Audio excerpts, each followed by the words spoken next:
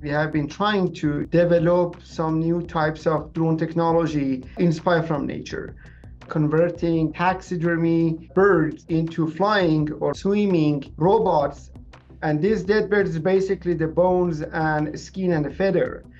So what we have been trying to do is to develop actuation mechanisms that they can provide the same flapping motion as the muscles of the birds.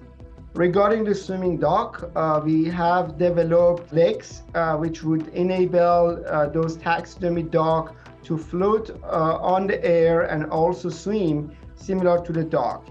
And beside this, we have been looking at the pigeon to be able to perch on a tree.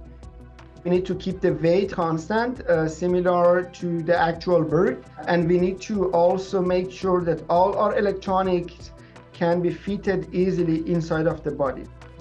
The main objective of all this research is to develop some nature-friendly drone and robots that can be used for wildlife monitoring, to have a more safe platform for this type of application.